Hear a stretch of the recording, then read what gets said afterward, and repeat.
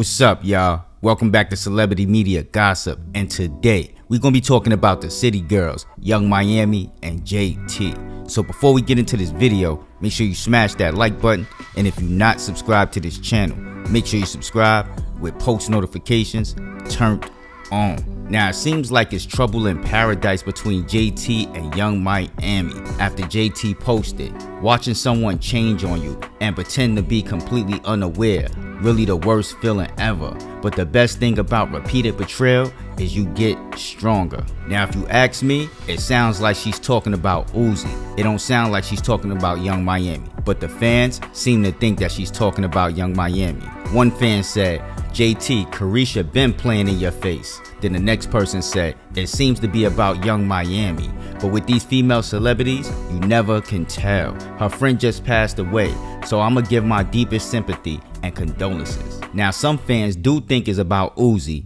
One fan said, "I feel like it's either Uzi or JTAndYungMiami. They both play in her face. Now that Uzi seems to be hot again, he could be giving her his ass to kiss." Then the next person said, "Probably Carisha." And last but not least, this person said, "She talking about Puffy granddaughter." Now we know that had to be a joke.